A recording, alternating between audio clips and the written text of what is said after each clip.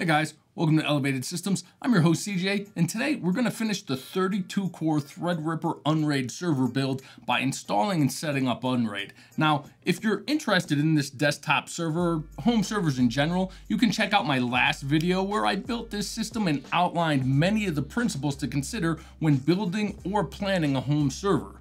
There's a link in the description below, but today the agenda is to download Unraid, set up the Unraid boot USB drive, outline some of the UEFI settings, launch the Unraid server, learn how to access the server remotely, and before we set anything up, we'll test the system memory and drives to ensure there are no actual or potential problems before we put data on the system.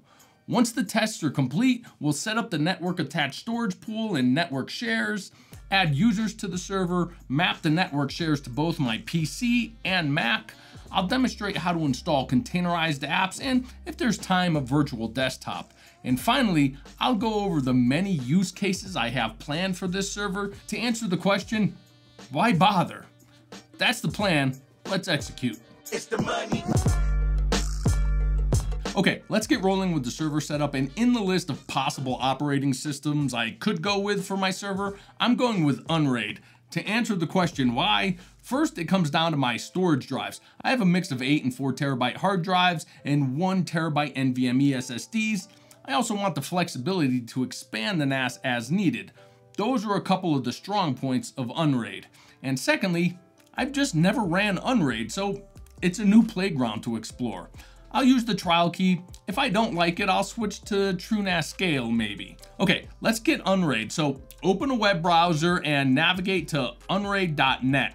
Click download and download the USB creator tool for Mac or for Windows. Now, if you're not aware, Unraid installs to and boots from a USB thumb drive. The two requirements are it needs to be between 2 and 32 gigabytes and it must contain a globally unique identifier. I'm using a 16 gigabyte SanDisk Cruiser Fit, which I'll plug into my laptop now and launch the Unraid Flash Creator tool. In step 1, I'll select the latest stable version of Unraid, which today is 6.10.2, and I'll click Customize, allowing me to name my server. I'm going to keep the network mode to DHCP and allow my router to sign an IP address. And I'm going to click Allow UEFI Boot because like most modern consumer motherboards, runs a UEFI BIOS. If you have an older motherboard or you have CSM compatibility mode enabled, you don't need to click this, so you can allow for legacy BIOS booting. In part 2, I'll select my SanDisk USD and then click Write. That process will take a couple of minutes, and once done, I can eject the USB and plug it into my Unraid server. For this next part, you'll need a monitor and a keyboard connected to do the UEFI BIOS settings and memory testing and initial Unraid boot. First thing is to power on the server and enter the UEFI menu. For me, I'll just hit delete when prompted to do that, and I'm in. Now, of course, every BIOS is different, but the thing you will need to find and ensure is enabled are first, virtualization. In my Asus AMD motherboard, it's under advanced CPU configuration and it's called SVM mode. Some Intel motherboards call it VTX, and IOMMU may be a separate setting. That will need to be enabled too.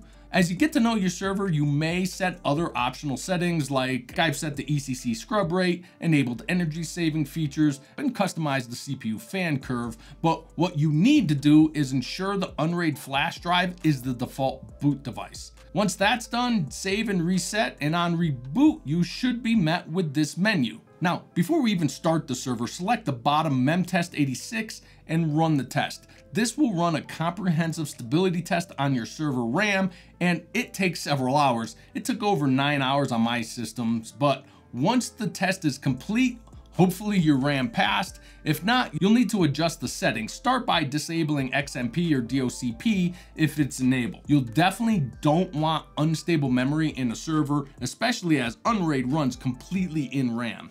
If it passed, go ahead and reboot your server and you should be greeted with this menu again, and this time select the first option to start Unraid. A lot of text will scroll by, and if yours ends with this being the server name you selected, of course, write down the IPv4 IP address, which for me is 10.0.0.183. And that's it. the server is now running and I can access it from any other system on my network. So on my laptop, I'll open a web browser and in the address bar, type in the IP address for my server. You should land here where you can set a root password for your server. Next, you'll either need to purchase an Unraid license. The current pricing runs from $59 for 6 drives, $89 for 12, or $129 for unlimited drives. Or like I'm doing, you can go with the trial. Next, this is optional, but I went ahead and signed up for the My Server beta, mostly just to check it out. But with that out of the way, we're in the main page of the server interface, and here we can create our array. But before we do that, I want to test all the disks to make sure there are no problems before I build the array and move my data to it. So if I scroll to the bottom of the page, I can see all the disks attached to the server. Click on the device name, click the self-test tab, and then next to Smart Extended Self-Test, click Start. This will run the standard Smart Self-Test, but also check the surface of the entire disk. So it'll take time, but again, better to figure out if there's a problem now. And as a matter of fact, shortly after starting the test on all my spinning disks, I discovered a problem in that my 8 terabyte WD RAID drives were getting pretty hot. I installed them in the basement drive tray where they're sandwiched together and don't get much airflow. That was an oversight on my part, so I stopped the test and rearranged my drives. After moving the larger and hotter drives to the top of the case and restarting the test, they didn't pass 40 degrees. And after about 12 hours, the test was done and completed without error for all of my drives. Now that we know our RAM and drives are stable, we can build the array. On the main page, I'll first select my parity drive.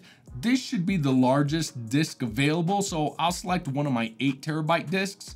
The parity drive will hold information needed to rebuild data in the event of a disk failure and will not be included in the total amount of storage space on your array. A single parity drive will protect from a single drive failure, and 2 parity drives will protect from 2 simultaneous drive failures. As I only have 6 mechanical drives in my array, I'll just go with a single parity disk. If I had 8 or more drives, I'd probably go with double parity. Now I can select the disks for the array, and disk 1 will be the 1 terabyte Samsung NVMe drive, then my other 8 terabyte drive. Disks 3 through 6 are my Seagate 4 terabyte drives. Next, under pool devices, I'll click add pool to create my cache pool. The cache pool is where data transferred to the NAS is initially set and later moved to the array. This is done for speed as cache drives are typically faster SSDs. I have 2 devices to use as cache drives, which are the Intel NVMe drives. Once I have all my array and pool devices selected, I can start the array, and as soon as I do, the server starts building the parity. However, you notice that all the disks are unmountable because they need to be formatted, which I'll do now, and like the warning says here, this will erase any data that is on those disks. The formatting took about 8 minutes, and now my array devices are XFS formatted and the cache pool is ButterFS. But you notice that the 2 1 terabyte cache NVM drives are pooled in what is essentially a RAID 1 config, so I only have 1 terabyte of available cache space. Now, this is the recommended way to do this. That way, if one of your cache drive fails before the data is moved to the array, you won't lose any data. But I want all 2 terabytes, so I'm gonna rebalance the cache pool in a RAID 0 config. Now I have the space, but no redundancy, so if just one drive fails, I lose all the data on both drives. I'm okay with this as I'll never delete my original data source until the data is moved to the array, but you'll wanna definitely weigh your options accordingly. Okay, the Unraid storage array is all set up, but the parity is still being built, so I'm gonna wait until that's finished before I do anything else. Which, flash forward, took over 15 hours, but now I have the 24.8 terabyte storage array with a 2 terabyte cache. But in order to use the NAS, I need to create shares or file systems I'll be able to access from other devices on my network. So in the Shares tab, click Add Share, name the share, and the only other settings I'll change are select yes, I want to use the cache pool for this share, and I will exclude disk 1, the Samsung NVMe, from this share, so none of the data added to this share will be stored on that SSD. I'll be creating a second share that uses just this SSD, but I'll explain that later. But now our first share is added, but I don't always want to access my mapped shares as the root user. So click on the users tab and let's add a user. I'll add me and give me a password and add. And now I have a new user who can access shares, but not affect the server overall. But now I need to set up access to share. So back to the share tab and click on the share I just created. And at the bottom in the security settings, first I want to ensure the share is visible to the network. So change export to yes.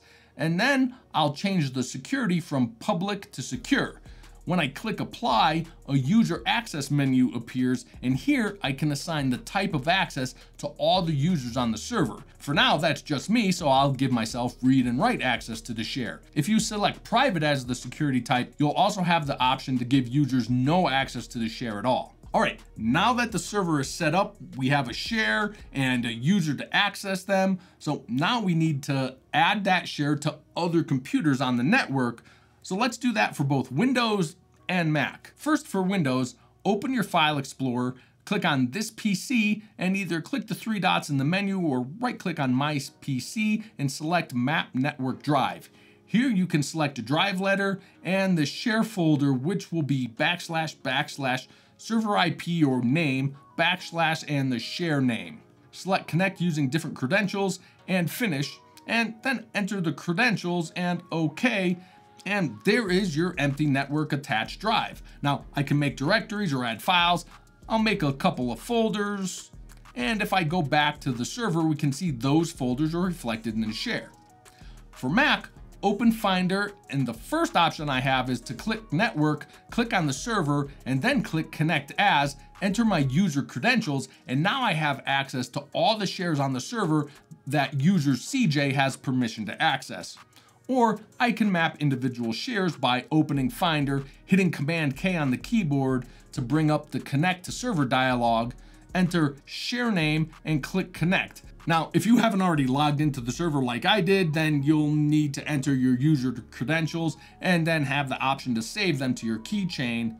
And now you have the share under your network locations. To ensure you reconnect to the server with every reboot, open System Preferences, and in Users and Groups, click Login Items tab, and then drag that folder into the login items. And that's it. You have a really flexible NAS up and running, but that's only part of what an Unraid server is capable of. Now, I'm gonna demonstrate a couple more functions the server is capable of.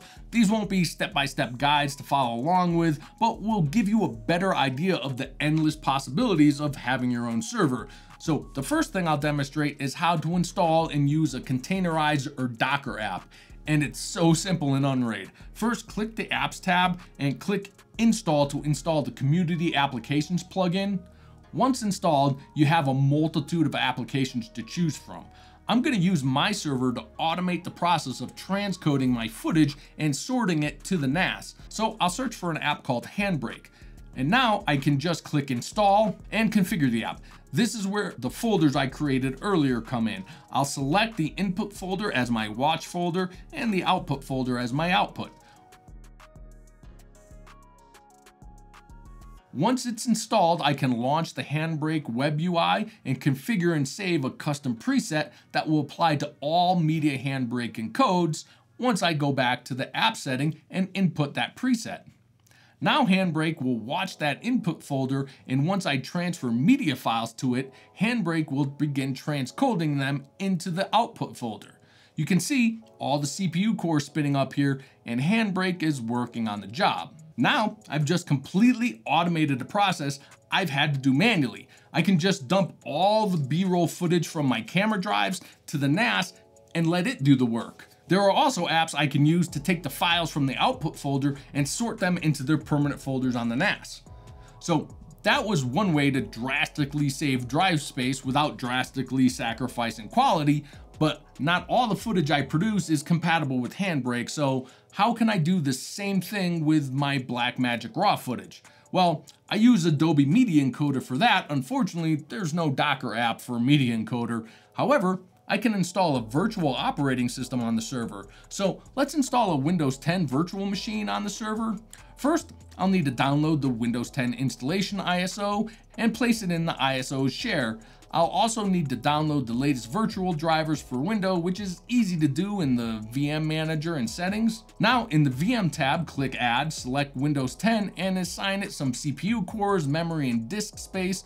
Locate the installation ISO and drivers and click Create.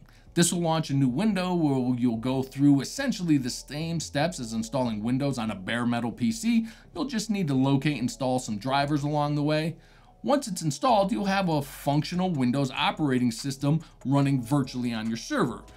There are a few steps to take to get it running smoothly, like installing more drivers, but from here I can map drives just like I did on my laptop and download and install Media Encoder. I'm not going to take you through all that. At this point, it's no different from installing it and setting it up with watch folders and encoding presets than it is on a bare metal PC, but now it'll just sit on the server and do the work I need it to do in the background. And I can access it from any computer on my network, even my Macs. So that's just 2 ways I can use this server, but of course, for those who wonder why bother, why do you need such a high-spec server? Well, those are fair questions. Most people don't need a server like this, but I'll be doing so much more. First, I'll be installing Plex and moving my media library to the server, and I'll offload the Plex transcoding to the GPU. I'll be installing LAN cache to centralize my Steam, Epic, Blizzards, all my game libraries. This will allow just the server to get updates to my game libraries, and then all the other gaming PCs in the house can pull the updates from the server, saving on the 1.2 terabyte internet band limits I have. Thanks, Infinity. I'll run SyncThings, which I can set up on all the family's computers and even phones, and that will automatically back up their data to the NAS. And then I can run rclone that will push that data from the server to my cloud backup service. I'll be setting up a direct 10 gigabit connection from the server to my Mac Studio. And like I mentioned, of the many shares I'll set up, one will just use the fast NVMe SSD. That'll hold all my stock media that I regularly access, so I can edit directly from the server without having to move those media files. And like I said in the beginning, it's a playground. I can quickly and easily spin up virtual machines to explore and test different operating systems. It's definitely robust and powerful enough to spin up a gaming VM, well, actually multiple gaming VMs. Not that I really plan to, but I am interested in maybe trying to spin up a SteamOS VM. But first, I need to get my data off all the portable drives it's currently sitting on. That's gonna take time, but what would you use a home server for, and what might you like to see more detailed info on? I was thinking maybe of doing a 5-minute tutorial series on some of those things I just mentioned. I'm not sure, YouTube doesn't like when you break from your mold. Let me know in the comments, and of course, spread the love with a like and maybe consider subscribing for a wide assortment of tech-related content. I hope to see you in the next one.